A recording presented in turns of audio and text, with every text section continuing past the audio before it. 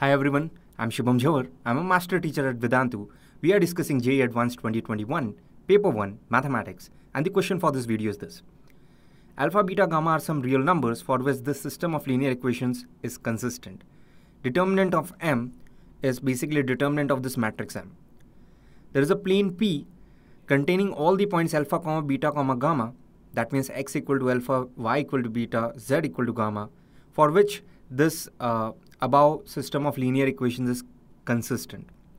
And d be the square of the distance of this point from this plane P containing all these points alpha, beta, gamma, for which the system of linear equations is consistent. And we have been asked value of determinant of M and value of D. Now, first of all, P is a plane containing all the points alpha, beta, gamma, for which this system of linear equations is consistent. So that means you can expect a linear equation in alpha, beta, gamma. That would happen in the case of family of planes. And with a bit of observation, if you say, let's say this effectively represents a plane, let's say P1, this represents a plane, let's say P2, this represents a plane, let's say P3, P1 plus P3 minus 2P2 makes the left hand side 0. Check it out. So should happen on the right hand side. So that essentially means alpha plus gamma minus 1 minus 2 beta is supposed to be 0. That essentially means alpha minus 2 beta plus gamma equal to 1.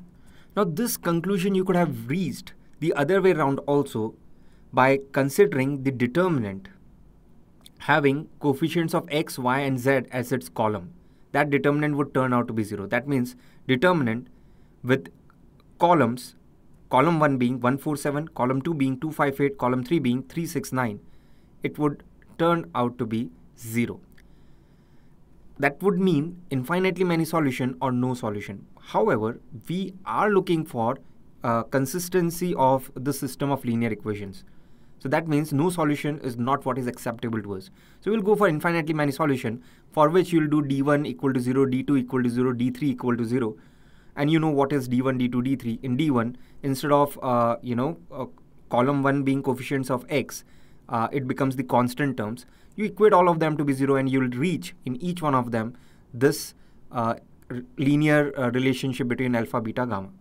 And also importantly, you should observe that no two of these three planes are parallel.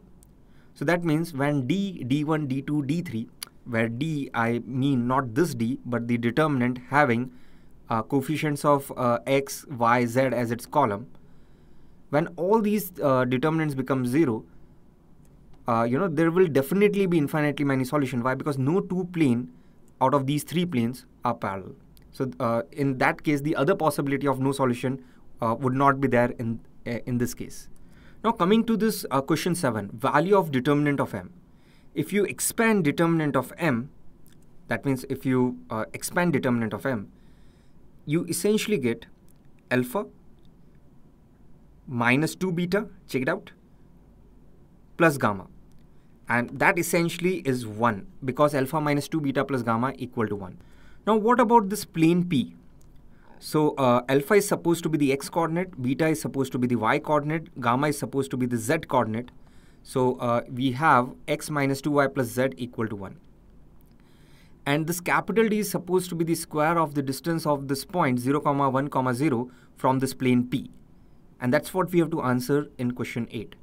So it's very simple. You put x to be 0, y to be 1, z to be 0. And this 1 you'll take on left hand side as minus 1.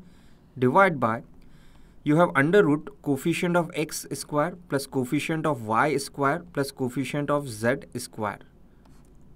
So this essentially becomes 3 by root 6.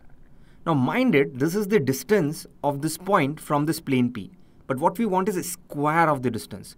So d essentially will be 9 by 6. 3 square is 9, root 6 square is 6. 9 by 6 is 3 by 2, which is 1.5. And that's the answer for question 8. Thanks for listening. Stay tuned for the next question.